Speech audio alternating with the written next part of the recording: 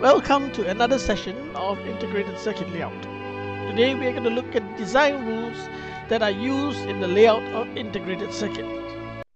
What are these design rules? Why are they there? We'll look at them shortly. The design rules are a set of rules that represent the physical limits of a particular manufacturing process. Each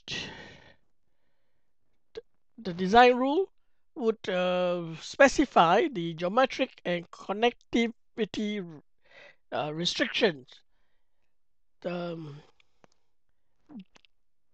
in a semiconductor process. Now, these restrictions are necessary so that to ensure that after fabrication, most of the parts or most of the chips are working. Now, the semiconductor manufacturing process is not a precise process. There are lots, it is subject to lots of variances, as we will see shortly. Now, an example of the variance in the semiconductor process is shown here. Here you see that they are trying to create metal lines or fingers of metal lines which are of the same length and width. But as you can see very clearly that the width at this junction, at this point, is much thinner than the width at this point. So it is difficult to produce a uniform width in the semiconductor process. Similarly, if you look at you compare the five fingers, the ones on the inside tend to look more similar compared to the ones on the outside. So here we see the effects of the variance of in the semiconductor processes.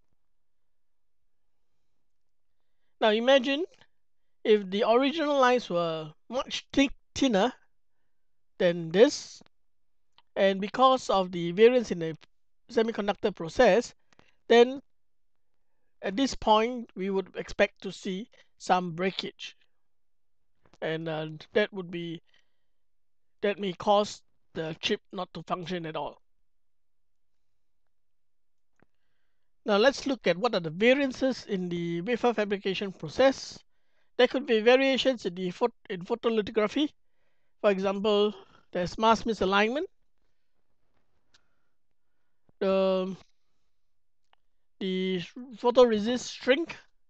For example, after you do a pre-bake, then there is the variations in the material deposition. When you deposit a layer of, let's say, polysilicon, the thickness of the polysilicon may not be uniform. This could result in a change in resistances and capacitances. You have variation in ion implantation. So as a result, your concentration in your active area, doping concentration in your active area may not be uniform. Variations in temperature. As a result of the variation in temperature, the diffusion depth of the dopants in the active area are not uniform. Variation in the doping concentration, again due to temperature, and that also could affect the resistivity or the capacitance if you're creating a resistor or capacitor. Then there's the variation in oxide thickness. It could result in non-planarity. That also can affect the capacitance, certain types of capacitors. And if you are building transistors, you need a very uniform gate oxide so as to control the threshold voltage. Now, the presence of impurities again could reduce the resistance in the conductors. And on top of all this variation in the process in a particular batch, you had have variations between lots. Because the substrate that are being used are different in each lot, the orientation of the wafers that have been placed are also different. The variations across a wafer, even within the same wafer, a die, let's say in the center and a die near the perimeter of the wafer, could have different uh, beha- produce circuits with different behavior. So all these variations, taking all these variations into account, the, we need to have a set of design rules so as to minimize the effects of these variations on the on the design process.